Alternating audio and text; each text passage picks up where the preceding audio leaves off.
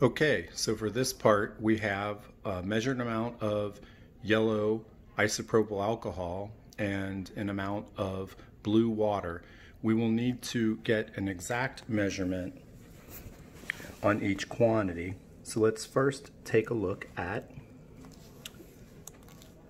there we go. Let's take a look at the yellow alcohol. The bottom of the meniscus looks like it may barely drop below 21, so I'm going to call that 20.9.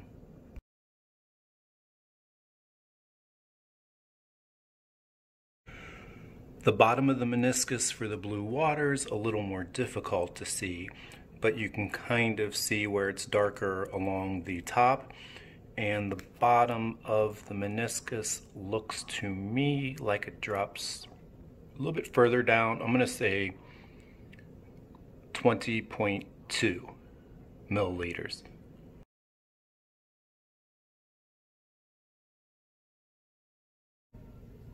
Now I'm going to mix and remeasure.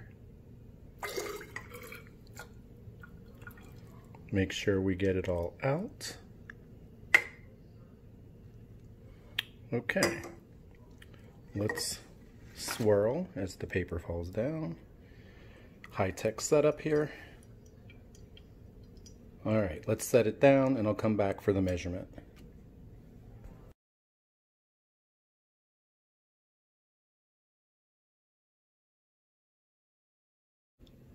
Okay, so they've been mixed, stirred. Notice the color change.